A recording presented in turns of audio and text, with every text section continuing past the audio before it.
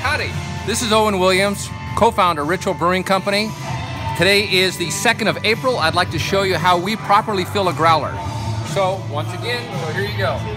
What I like to do is I like to take beer, put it inside the growler, chill it, get it nice and cold, spin it around so that there's no dust or anything else. Plus it releases some of the CO2 that's in the beer.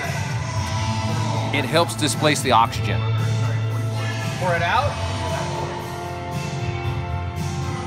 Put it up to the faucet.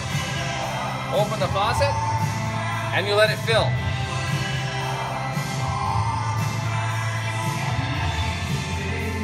You can see the beer filling here. There's foam, and then there's beer. There's beer, and then there's foam. Here's the sad part. Is when it gets really full of foam, it starts going all over the place. But you have to keep filling, keep filling, keep filling. Now look closely.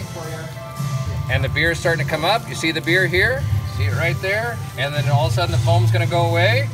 And look, the foam goes away, and it's gone. Screw it on, you're good to go. What I like to do then, rinse it with cold water. That way it doesn't get sticky.